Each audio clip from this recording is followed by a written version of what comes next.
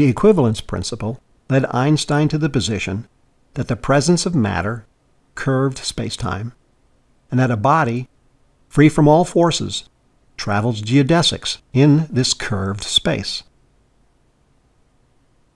With Riemannian geometry and the Ricci tensor, he had what he needed to develop the curvature side of the equation. First, we fixed the generalized n-dimensional coordinates to our 4 spacetime coordinates.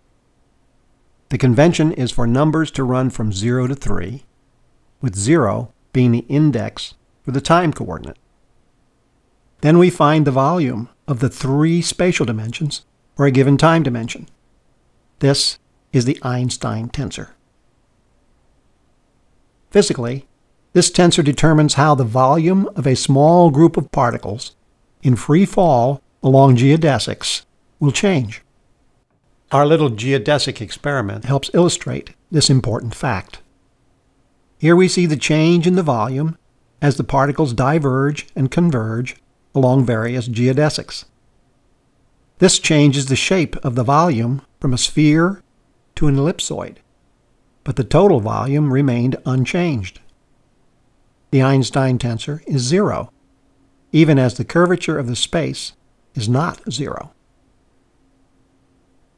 By the way, this sphere to ellipsoid phenomenon is called a tidal effect, because it is how the moon creates tides on the Earth. In Newtonian physics, the force of gravity was created by mass, or more precisely, mass density, the amount of mass per unit volume.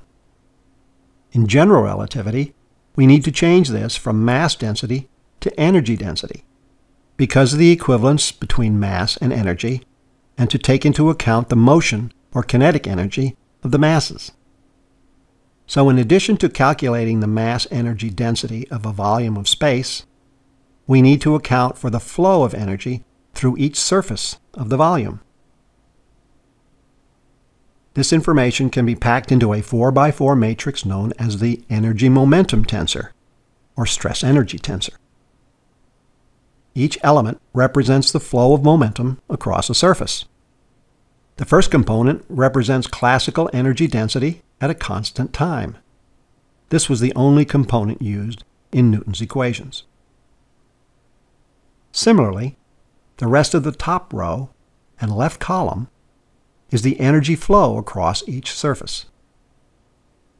The rest are momentum flows across surfaces. For example, T12 keeps track of the flow in the x direction of momentum in the y direction. These are caused by pressure and stress at each surface.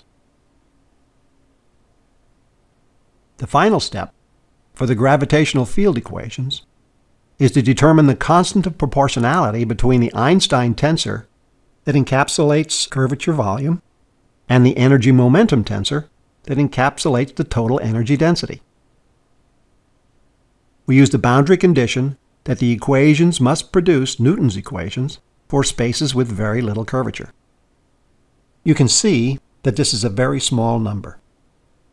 What this means is that it takes an enormous amount of matter and energy to produce even a tiny amount of curvature in the space around it. This looks simple enough, but because they're tensors, it represents 40 equations with 40 unknowns.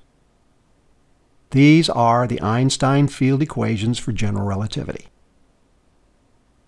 We'll go over what they predict for gravitational phenomena near the Earth, near the Sun, and around a black hole in our next segment.